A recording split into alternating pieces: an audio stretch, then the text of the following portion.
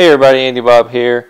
I was working on a shipment this morning for eBay, and I had paid for the shipping and clicked the My eBay to bring me back to the page and forgot to print the shipping label. So I wanted to show you guys a quick way to get to those shipping labels and to reprint them. So I know sometimes people have trouble finding it, but right here on the left hand side of My eBay page, you just go to My eBay and you click on the shipping labels,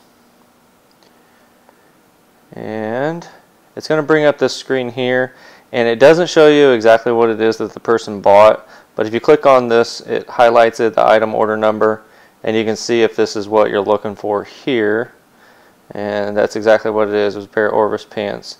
And there's another quick way to do that. Click on My eBay again, go down to your solds, and where it says more actions here, click on it. And I'll say print another label. This way is a little bit slower, but if you can't remember, here's at least two ways that maybe you'll remember it. And then it tells you up here, you've already printed one or more labels, which isn't really true. Reprint or void an existing label from the shipping labels. You do not want to go to this page and click on here to start over a new shipment, because you will get charged the postage twice. You do not want to do that. So you click on this again up here, the shipping labels. Anytime you see something up there on the top page, and again, we're right back to where we were on the other shipping label page, but I want to go back to here.